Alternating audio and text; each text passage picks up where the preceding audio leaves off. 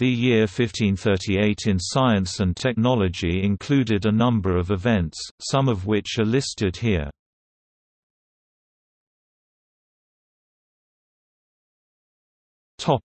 Botany.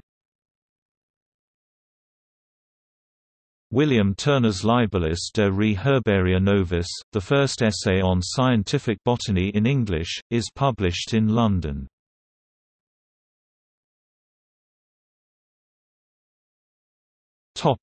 Earth sciences.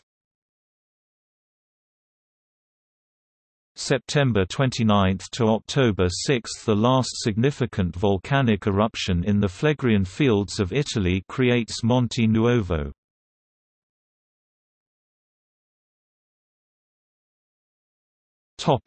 Births.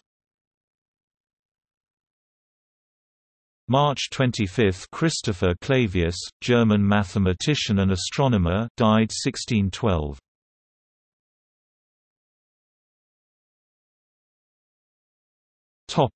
Deaths.